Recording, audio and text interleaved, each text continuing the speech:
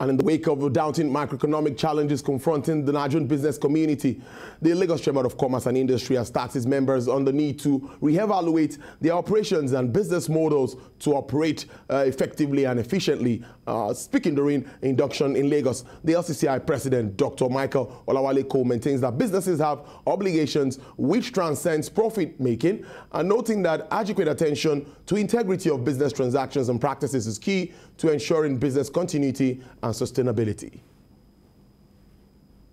The COVID-19 pandemic and the economic crisis that came with it underscore the need for innovation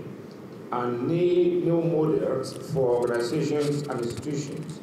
to meet the emerging needs and expectations. As an innovative and dynamic institution, the crisis gave us the feeling to re-evaluate our operation model to be able to adequately support the development of the business community and the economy of our nation in general. LCCI shall continue, as has always been done, to stimulate key economic indices to become impacted upon economic growth, stable prices, employment generation, and balance of